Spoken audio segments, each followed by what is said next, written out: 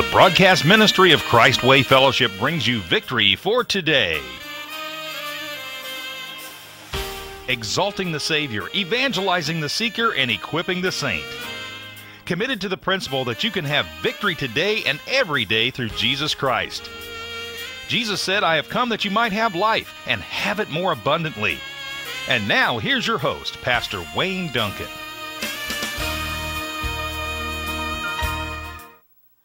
Well, hello and welcome to Victory for Today. Thank you for tuning in, and if this is your first time to watch Victory for Today, a special welcome to you. This is a weekly half-hour Bible study program on this station at this time. And I hope that if you are blessed by the ministry today, that you'll tune back in next time and also invite someone to watch or listen with you. We are studying right now. When we left the air last week, we were in the book of Romans. And I'd like to go back there to Romans chapter 1. And what we've been thinking about is as we're coming up to this situation on planet Earth that is becoming more and more well known as the New World Order, I'm trying to use Scripture to show us the mentality that is behind the things that are taking place. And as we look at Romans chapter 1 and we look at the latter part of that chapter, we begin to see here that man has made some horrible mistakes. But the first big mistake that man made was not acknowledging God as creator. There came a place in the history of mankind when a bad decision was made. And I want to just go back here and look at this with you. In verse 18 of chapter 1, the book of Romans, if you have a copy of the Word nearby, if you'd open it to that. If you do not have a copy of God's Word, I'm going to tell you how you can get a copy just like the one I'm using today. So you stay tuned for that. Verse 18 says this, "For the wrath of God is revealed from heaven against all ungodliness and unrighteousness of men who suppress the truth in unrighteousness, because what may be known of God is manifest to them, for God has shown it to them. For since the creation of the world, his invisible attributes are clearly seen, being understood by the things that are made, even his eternal power and Godhead, so that they are without excuse. Because although they knew God, they did not glorify him as God, nor were thankful, but became futile in their thoughts, and their foolish hearts were darkened." Now get this, if this doesn't sound like today. "Professing to be wise, they became fools, and changed the glory of incorruptible God into an image made like corruptible man and birds and four-footed animals and creeping things." I'm going to stop right there and just kind of recap what we're looking at. This pagan religion that's being introduced here, this turning away from the one true God, and at this particular early stage of man, turning to the worship of creatures instead of the Creator. Now, we can trace this back probably all the way to Genesis chapter 10, the great-grandson of Noah, Nimrod. It probably was behind this change from the worship of the one true God, acknowledging God as creator and as God, to worshiping creatures, things, birds, it says here, creeping things, four-footed animals, men. You see these from ancient times, these idols that were created and were the object of man's worship. I remember once when I was growing up over in the city of Dallas, going out to the State Fair of Texas one year, and I went, you know, kids do at the fair, spent all my money real quick at the Midway, and then I went and looked at exhibits after I'd spent all my money. And I remember going into one of the museums there, And there they had an idol that had been discovered down in Central America many, many, many years ago.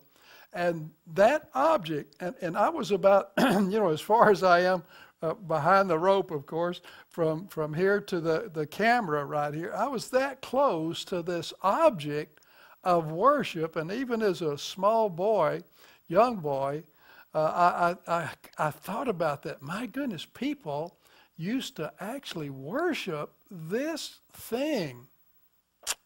Well, it sure did happen, and it happened all over the world, and people turned from acknowledging God as their creator, the one to whom we all will give an account one day, to other things. And they kind of almost as if they were making it up as they went along. And so you end up with all those religions that were part of man's ancient history. But you know what? That didn't end in man's ancient history. We still have false religions, false gospels, which are no gospels at all, because gospel means good news, and a false gospel is certainly bad news, because a false gospel will condemn you to hell, whereas the gospel of the Lord Jesus Christ will lead you to heaven and right relationship with Almighty God. So that's what was going on back then. Let's go ahead now and see what God's response was to that. Therefore, God also gave them up to uncleanness in the lust of their hearts, to dishonor their bodies among themselves, who exchanged the truth of God for the lie, and worshiped and served the creature rather than the Creator, who is blessed forever. Amen. Verse 26, for this reason God gave them up to vile passions, for even their women exchanged the natural use for what is against nature. Likewise also men, having the natural use, leaving the natural use of the woman, burned in their lust for one another, men with men committing what is shameful, and receiving in themselves the penalty of their error, which was due.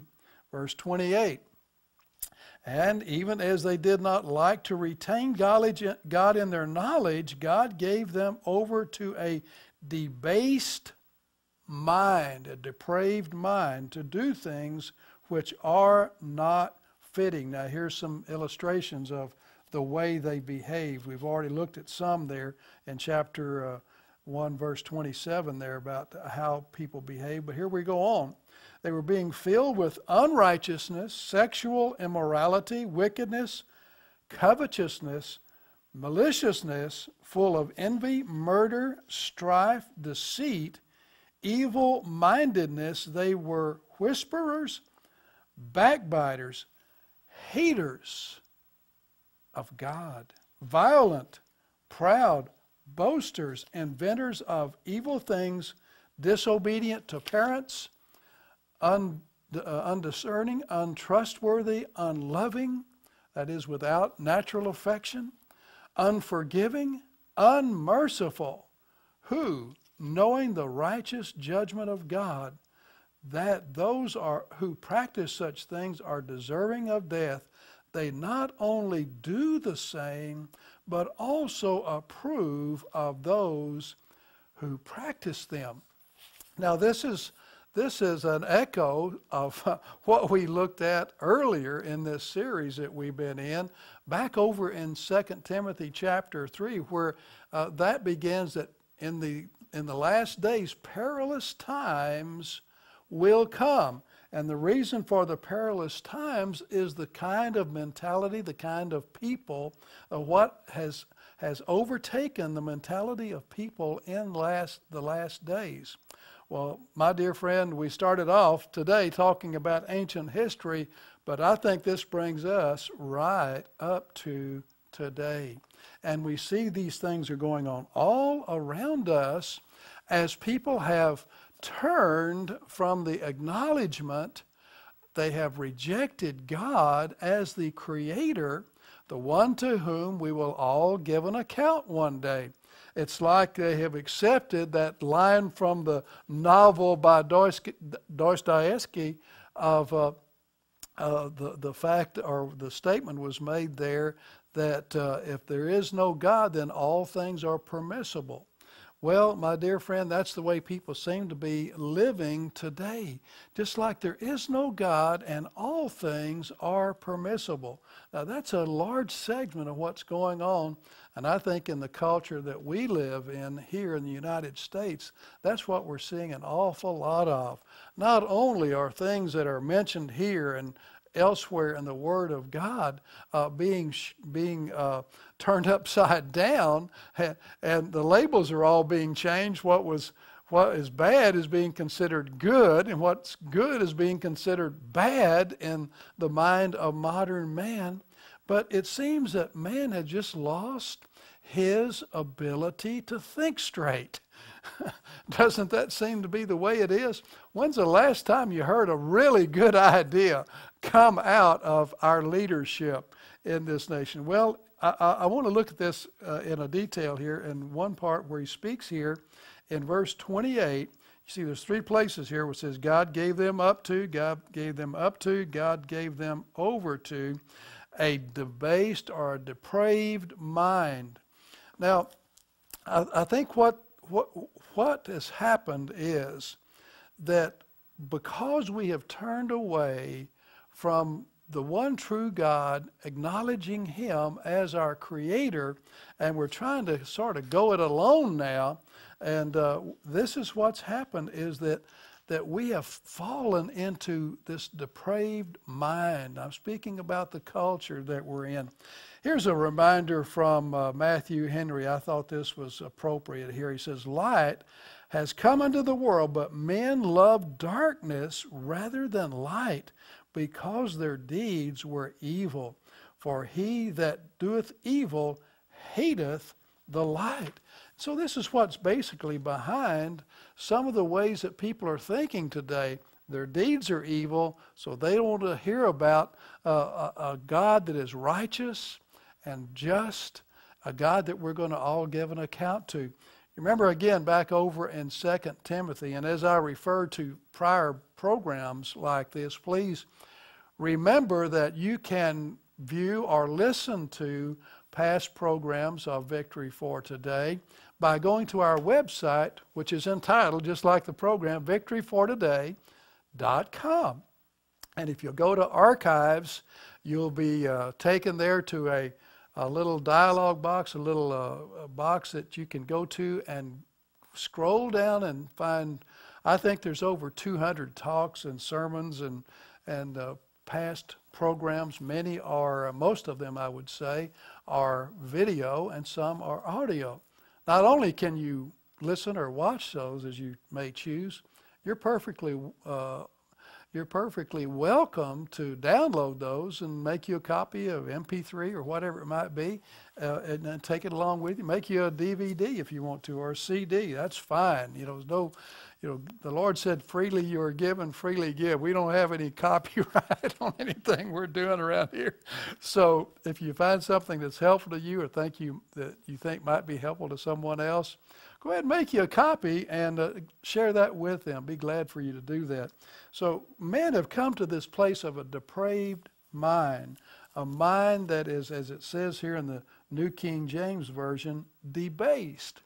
I saw or heard an interpretation of that the other day that I really liked, and I tried to copy it down, and I think I got it correctly. This is sort of the way it went. That means a mind that is incapable of acting in its own best interest.